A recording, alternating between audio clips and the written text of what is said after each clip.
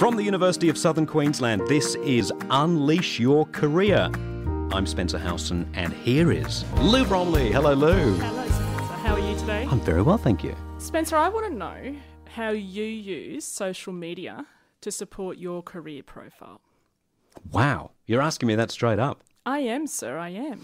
I would say that social media, as someone who has worked in the arts, in radio for a quarter of a century, that social media is a way of promoting your personal brand. That would be the key thing that I would say, because your employer then, you might have 50,000 followers, for example, on Twitter, and your employer might say, goodbye, farewell, but you've got control of talking to your 50,000 fans or followers still. Now, you're a blue-ticked verified Spencer Howson on Twitter, so how many followers do you think you have? Just over 50,000. You weren't kidding. Okay. No. I don't think I've cracked the 4 figures yet on Twitter, but, you know, there's always goals to have for 2017. What's interesting, though, about the 50,000 figure is there are apps now and websites that will analyse those followers to see how many are genuine and how many are not. Exactly. Yes. Find the bots. Yes. We're going to be talking a little bit about using social media beyond, tweeting your favourite Ashton Kutcher tweet, beyond my football team did really well on the weekend types of things, or sharing things that you may have seen, or even beyond my kids are doing cute things and I'll make sure the grandparents get tagged in a post. So I've got 2 guests today who are going to talk about that, but a little bit more about me, because I'm very conscious. I didn't really do much of an intro in one of our first shows. I'm just this career development person, quotation marks. But half of me is career development. The other half of me is actually marketing, communications, and most recently journalism, how I know you. And I used to do a lot of freelance work, managing social media channels for different companies or people, and copywriting. So how do you engage people out there? So we're bringing a lot of things that are Lou's work all together in this topic for today. And I want to introduce to you to my guests. In studio, I am looking at her right now. Hello, Jenny. Jenny Ostini is here at USQ. Jenny, tell us a little bit about what life is as an academic for you here at USQ. Well, that's a bit scary. I wonder if my boss is listening. But no, so I teach professional studies here, which is a postgraduate program, masters and doctorates for people who are interested in understanding their workplace, their problems they encounter, and just really doing things better. And I have been a community correspondent with Lou. I've had many varied careers. What do they call it? A portfolio career. It's come back in vogue. Not a checkered work history, a portfolio career. And I've also got Susan on the line. Susan, are you there? Hello, Lou. How are you? I'm very good. Susan, you are a writer, journalist, and you're also an editor, and I'm going to throw this open to you to correct me. You are a USQ alumnus or alumni? Which one should I use? Well, there's only one of me, so... So which one is it? But if you're referring to the alumni as a group, it's alumni, so yes. This is why people have started calling alums an alum. It's probably a very American way of doing it, but it kind of works. Yeah. I almost did that today too, and I thought, no, I'm going to throw it open to Susan because I knew she'd know. It's like affected, and impacted. Now everybody uses impacted because they can never work out whether it's affect or effect. That's very true. And you can see why I got Susan on the show, because she's damn good at what she does as a writer and editor. Susan, you're a mature-aged single parent when you decided I'll go to USQ to do journalism, and I'm going to throw the first question open to you. What prompted your thoughts around making a career change? Well, when I separated from my husband, I had been working with him for quite some years, and so I was that generation where we sort of attached our wagons to our husbands in many ways, and we were there to do the dinner party for his work colleagues and all that kind of caper, which has all gone out the window, thank goodness. So, yeah, I'd hitched my wagon to him. I had worked in his business because I was a tax deduction. So when we separated, I was no longer a tax deduction. I needed a piece of paper to say I could do what I knew I could do. So I actually picked USQ because it was just such a really handy place for me up in Toowoomba with 2 small children. And we'd moved from a very remote area, and I didn't want to scare them by bringing them into Brisbane. When I say remote, we had no door locks. There was no escalators. There was no lifts. There was no traffic lights. So for them, it was a big adjustment. So moving to somewhere like Toowoomba was perfect. So that's where I did my degree, yeah. And since graduating with journalism, you've seen massive change across journalism industry in general and media. The rise of social media in terms of promoting your work, how important is that to you? Oh, I don't think my business would exist without it because, I mean, if you're a freelancer, I actually have a beautiful sort of, I'm part-time at a gig where I get paid very regularly, which is lovely, and then a couple of days a week I freelance still. And if you're a freelancer, you're sitting in your room at home, and no one knows you're there. You've got to tell people that you do what you do, and you've got to get your message out. And so social media is, as Spencer said, it's your personal brand. It's a very cost-effective way of getting a message out. And if you're a bit careful, you can build up quite a good following. I tend not to sell myself. I don't go out and say, I am an editor, pick me, pick me. I tend to do it in slightly different ways. In such, I've got 3 key social media Facebook pages that I use for my personal work. And I kind of work around all 3 in different ways and putting different types of posts up. So my Right Now post will have all sorts of information about publishing, editing and writing, and that's purely what it is, and sometimes a little bit of arty stuff that interests me.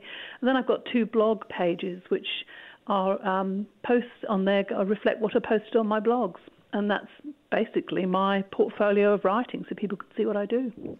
I always consider your blog posts, so Secret Brisbane and also Right Now, to be your way of showcasing this is what you get when you engage Susan to do some writing for them. And there's the Naked Editor now. There's a new one. Hello. And it's not me. The logo isn't me. But yes, the Naked Editor I actually just started because Secret Brisbane's been going great guns, but there's stories that I wanted to put somewhere else that didn't really fall under the Secret Brisbane umbrella. So Naked Editor is, so yes. I want to talk slow and in a Barry White deep voice talking about the Naked Editor. I don't know why. Why don't you use other social media channels, or which ones besides Facebook do you use? I think for me, I just wanted to pick one and do it well. And so I picked Facebook. Well, I say one because I don't. I also use LinkedIn, which is also social media in a different way. But I just wanted to do it well. And tweets didn't really do it for me. I wanted to say a little bit more about some of the things that I was saying. So, 140 characters didn't work for me, although I think perhaps I might start using Twitter a lot more. I'm certainly using it in my part-time role at another university in the area that we won't mention. The one we can't name. Now, Jenny, you're a big tweeter. So I use it a lot for that. So I do use Twitter, but for me personally, it didn't quite talk to my demographic in the same way that Facebook did. So I think you need to pick carefully what you're going to do and do it well rather than trying a scattergun approach where you just spread things across Instagram and across Twitter and across, everything. So that's what I do. Yeah, you got some really good hints of what we're going to talk about, because I'd like Jenny Ostini, who's also here talking social media to build your career profile. Tell us a little bit about social media use for early career researchers and why it's important. It's important because, in a way, university lecturers don't have like a permanent career. They're not just getting a job and being there forever, sitting in their ivory tower. In a way, academics are subcontractors who have to look after their own business. So if you think of yourself as a small business where you're having conversations with people, you're interacting, you're staying abreast of new ideas, so you know what people are interested in, particularly for me because my research is about people and how they use technology. So I really need to know what's going on. And that's an obvious strategic link there between using social media and therefore talking about it. Do you use it also to engage the media so people can see thought or what the latest research might be in a particular space?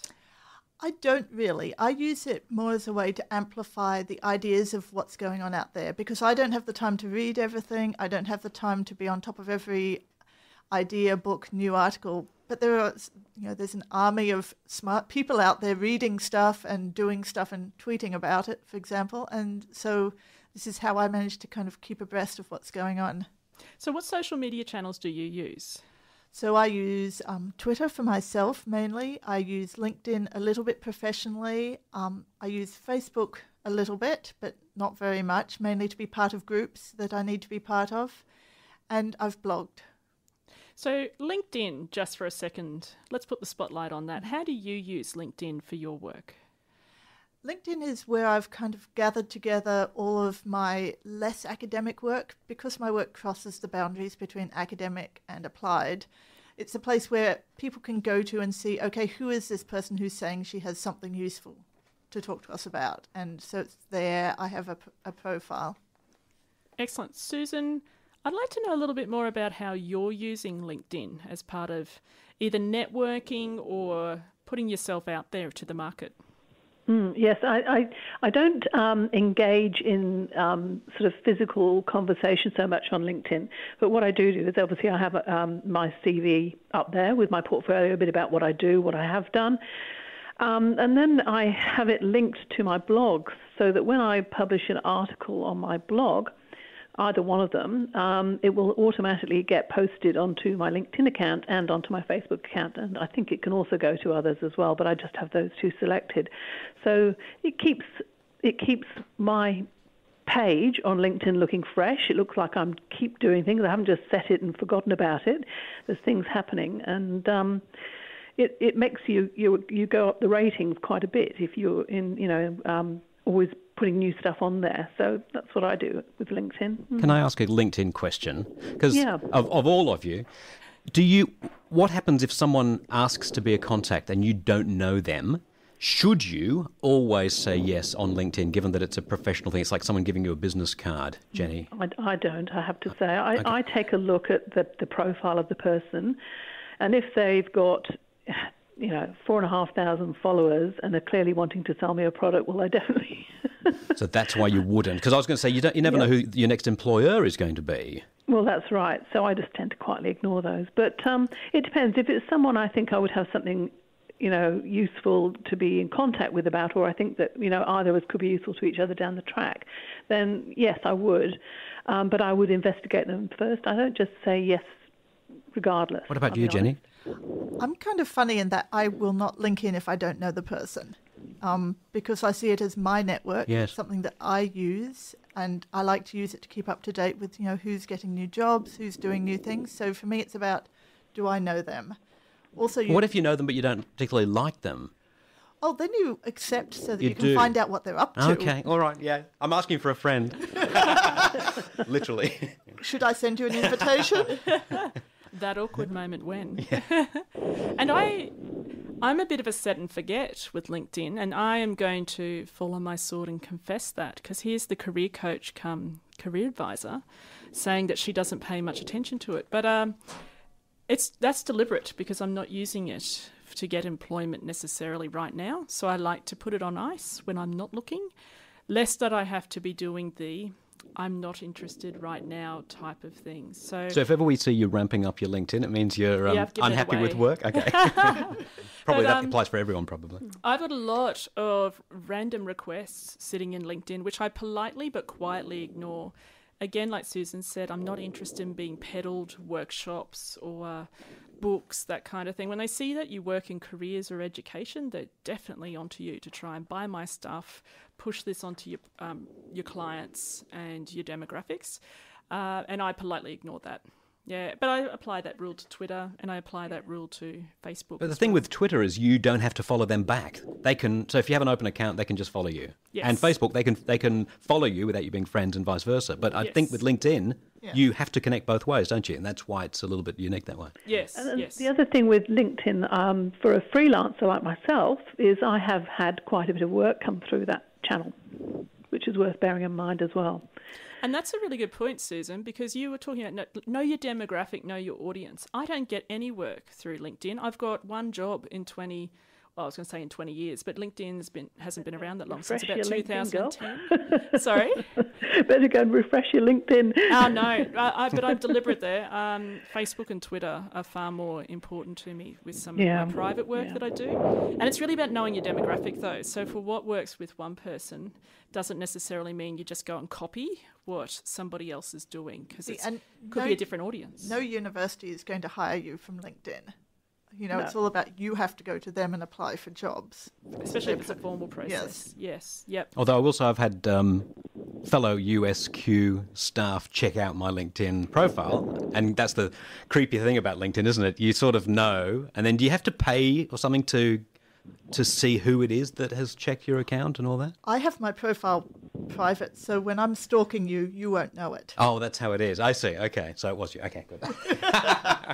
And you can go premium with LinkedIn, but really, if you're not a recruiter, I really wonder why you're paying a social media channel for that. So as someone who's looking for work, or you just want to be able to connect with your industry, I highly recommend keep it free until you see real value about why you're paying them money to do more work for you.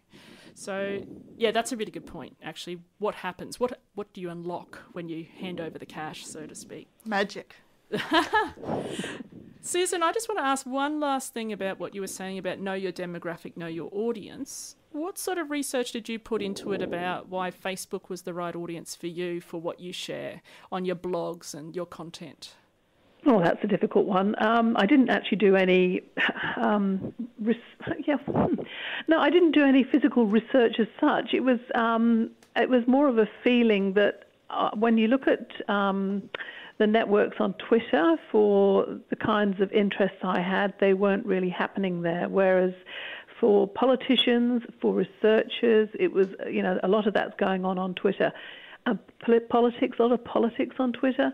But for me, it wasn't things that I was connecting with, whereas on Facebook it was more relevant to me. So that's why I decided to go with that. And you have a lot more words that you can share as a wasn't scientific. preview.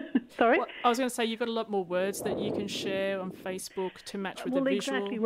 Exactly right. And if you're a writer, there is very much a skill writing 140 characters, but it's not the kind of writing I do. So, I'm telling stories and I wanted to do it in more than 140 characters. So for me, Facebook really works well. Life moves fast. At the University of Southern Queensland, you can study when you want and how you want, because we care about you, with personalised support throughout your entire learning journey, whether you choose to study on campus, online, full-time, part-time, or a combination to suit your busy life. Visit the #1 Queensland University provider for online study at usq.edu.au/yourfuture. That's where you'll find your future, your way.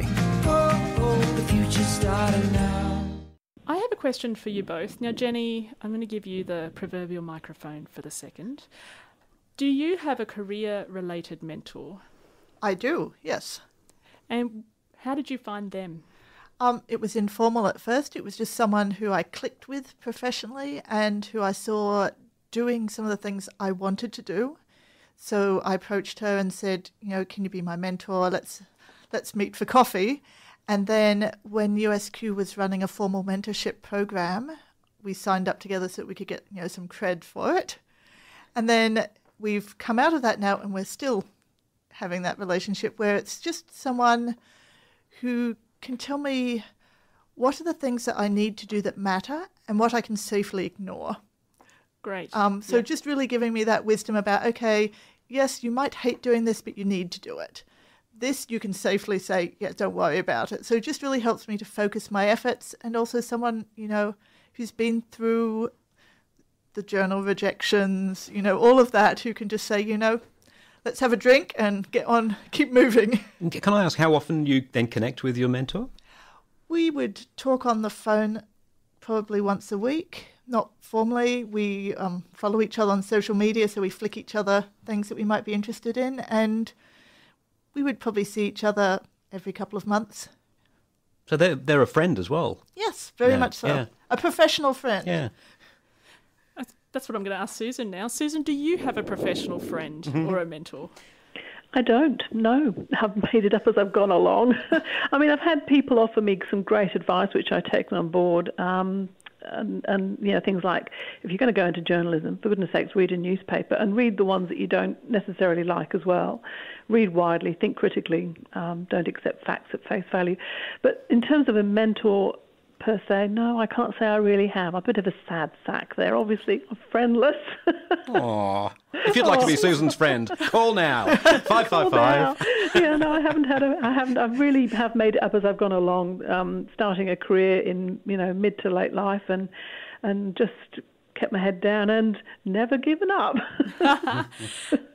But I know that you've received some pretty good career advice along the way.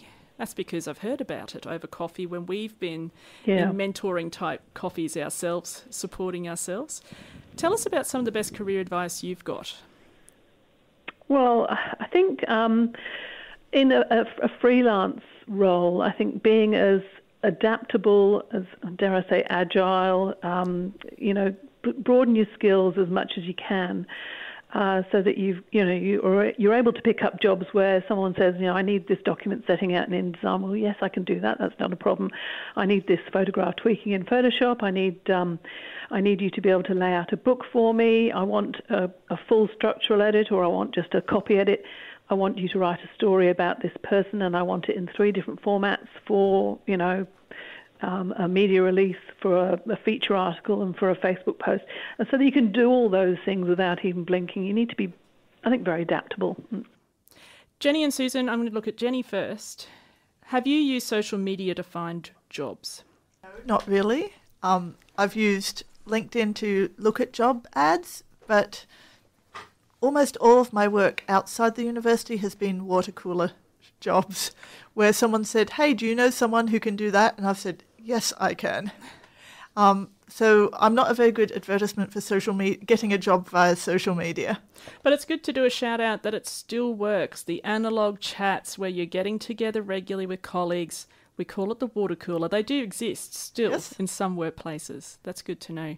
Susan, do you pitch for work via social media or have got jobs via social media? Well, as I said, I have been approached for work on LinkedIn. Yep. Facebook, no, I haven't. But I regard Facebook more as a billboard. It's about me creating interesting content that then people will associate with my name, so that when they want someone, they will go, now I remember that person, or they see me around the place and go, yes, I've seen some of the stuff she's written, or I've seen some of the stuff she's edited or been associated with. So it's all about visibility. So I think to think that you're actually going to get work directly through Facebook is probably, I'm sure it happens, but it's not happened to me.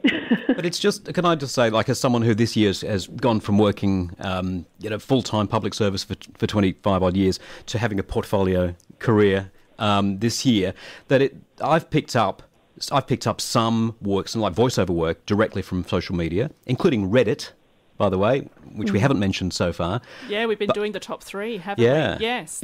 And so someone came to me through Reddit, and that's the thing, if you're on Reddit, Twitter, Facebook, LinkedIn, all these, you're making it just as easy as possible for someone to contact you, whereas 10 plus years ago, they couldn't have contacted me unless they knew someone who had my number. Yes. And so who knows whether the jobs, the bigger jobs that I'm doing now, including this one here and other things that I'm doing, whether maybe the social media profile actually helped that anyway.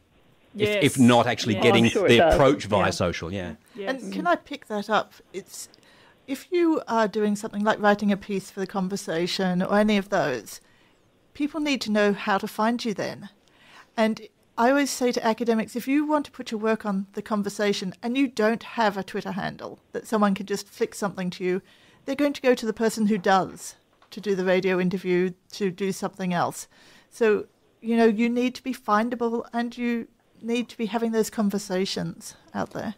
And while, like Susan, how you said you've never got work directly, we're often tagging each other in things in closed Facebook groups and things we see just for our own knowledge about what the freelance gigs are that are going out there, who might be looking for something, because you never know if you've got that something just waiting to go. But I've got a question first for Susan. Where have you seen social media done badly, where it's a turn off? Like, what are your tips about doing it well? I think for me, social media has to be genuine. If people try to shove things down my face, then really, I'm not interested. I try and keep it. For me, I'm not a comic or anything like that, so I'm not doing funny Facebook posts. I'm doing things that I think are interesting to me, which is probably very selfish, but I'm sure I'm not alone in finding them interesting. So that's kind of how I work on it. So I don't think. The really bad selling adverts on there really just when you get you go onto something and then you have to click through 1,000 pages to get to the end of the story, and I just think no, I'm not interested in that. Yep, too busy to click. Yes. Yes. Jenny, what have you seen done badly, or what turns you off, and what are your tips for doing it well? If you think of social media as a broadcast medium where you're the authority, spreading your wisdom to the masses, that's going to turn people off. And a lot of academics do that. They're like, I'm Dr. So-and-so, and let me tell you, what the truth is. People aren't there for that. They can go to Wikipedia and find information. They're there to have a conversation with you, have a chat, engage with you. There's also the very amusing humble brag, where, you're going to some international conference and you just drop that little picture in of, here I am waiting at the airport lounge on my way to keynote at wherever. The airport lounge or the airplane wing. Yes. That kind of turns you off. When you get the sense that it's about embiggening yourself, then you really get turned off. But when you get the sense that it is authentic conversation, interaction, I think then that becomes a better place for you to be. Also, for me, it's around a support network of people who are parents, who are changing careers late in life, who have these experiences that they're willing to share with you, where you can say, I'm not sure I should be doing this. And they're there, they're a network to support you. We've got some LinkedIn workshops that are coming up in October, and you can get on there to Access Hub to register for those multiple dates. You can even do it via the web. You don't have to leave the comfort of your living room or your laptop. You can zoom in to find us there. Susan and Jenny, I've got one last question about using LinkedIn. How do you like to be approached by someone who might want to make a connection with you, but they don't know you? How do you want them to do that? What's less creepy? Do you want me to answer that first? Yeah, go for it, Susan. Jenny desperately does, yes, looking at her face. Let Jenny, because I don't really have an answer to that one. No, neither of you does. Well, I think generally just Google the person and find out where they are, where they're hanging out, and approach them that way. I've had some pretty creepy approaches. Don't say, hey, I think you're really pretty and I want to get to know you. Oh, that's always on LinkedIn. On LinkedIn, yes, LinkedIn. That's pretty creepy. Or the divorced serviceman. Yes. Fake profile. Yes. I'm going through a certain period of life where I'm attracting a lot of I thought I was the only person servicemen. getting those. I'm really disappointed. No, they're all coming to me. So, for me, if you Google me, you'll find me on Twitter. You'll find me, my email address. I'm very easy to get hold of. And Susan, how would you like someone to approach you? What's not creepy? What's engaging? Well, I think just the normal way. I'd like to contact you. Or, I think that's fair enough, isn't it? The servicemen, divorced servicemen. I don't like that at all. And as Jenny said, the creepy approach, not good. Yeah. No.